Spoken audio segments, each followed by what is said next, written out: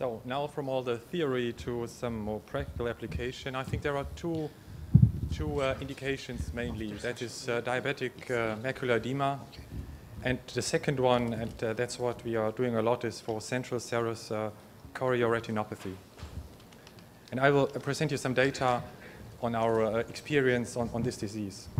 So in CSC, you have got a serous retinal, you've got a serous detachment of the neurosensory retina due to a choroidal dysfunction and also an RPE dysfunction.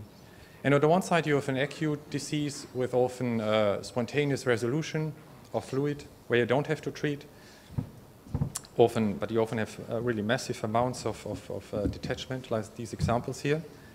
But then the disease can also turn chronic, and then you have got permanent vision loss with extensive RPE changes, as shown here.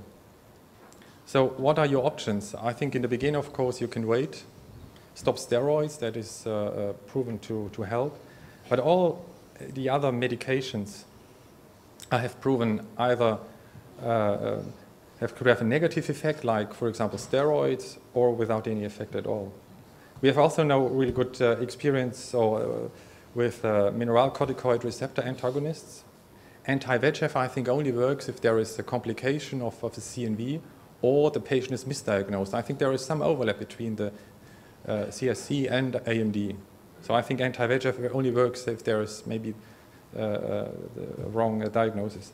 So laser argon was used before, but it makes scars. So basically, we're left with two options, and in my experience, both work in some patients, and I think it's worthwhile doing both afterwards. So the first one is photodynamic therapy, which is a treatment option in some patients if it doesn't work, and the second one is micropulse laser. So usually we first perform micropulse laser because it's easier to do. If the patient doesn't react after two treatment sessions, we then try photodynamic therapy. We do the treatment based on ICG, and we try to identify areas of hyperfluorescence that we then treat densely, and we usually set a power of about 50%. So you titrate in an area outside and lower so you look until you get a small effect, and then you go down with your power to 50% of that. Recently it turned out that some patients that are resistant to therapy with this protocol, we go up to 75%. And we have been quite successful in some patients that didn't react with 50%. And we still haven't seen any scarring or effects in any imaging modality in the course of the control examinations, although we have done now more than 100 different patients. I will give you a short overview of some of our first experiences that we retrospectively analyzed. We did 38 patients with chronic cases. So you see the disease duration was on mean 4 years. So we had patients there with a disease duration between 4 months and up to 90 years. So it's not the ideal group of patients where you want to see really a positive effect. But nevertheless, at the last follow-up, which was around 5 months after the treatment, we had 24% of patients a dry macula. In 50%, we observed an improvement, and in 26%, we didn't see any change. Which is also due to the fact that are really chronic cases. And then, but if we saw no improvement, we then later on changed to PDT.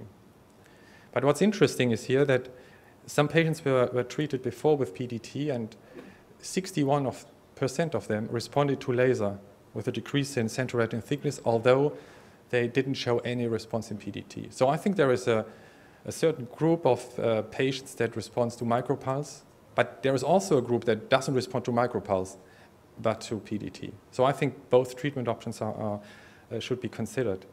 The central retinal thickness was reduced from more than 400 micrometers to 287, and visual acuity also increased, which is somehow surprising given the long disease duration. You see here some survival curves, and the first one on the left shows the reduction of the central retinal thickness, so basically the morphological response. in terms of time, and you see that basically most of the patients responded very quickly.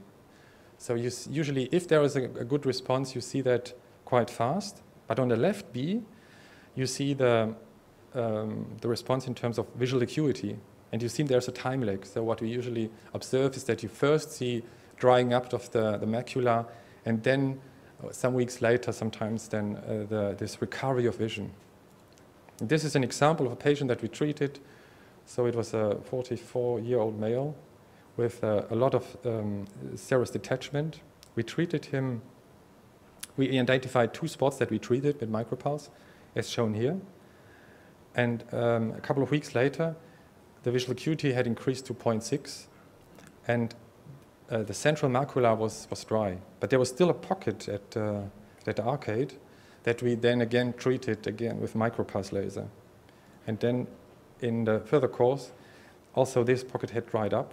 But what you can also see, although we didn't treat the center, or the center wasn't getting drier, you see that there is still an improvement in visual acuity in the course. So it was from 0.16 to 0.6 and now 0.8. So this is a typical course of the disease that we see, the recovery of vision then later on, rather than the morphological recovery. So in summary, in my opinion, the micropulse laser is a safe and efficacious treatment option in patients with CSC, and you can even consider it for very long-standing cases or for cases where, with treatment failure after PDT. Although this doesn't mean that PDT is not good, it only means that there are some patients that react to one of the treatment options in a better way. Thank you.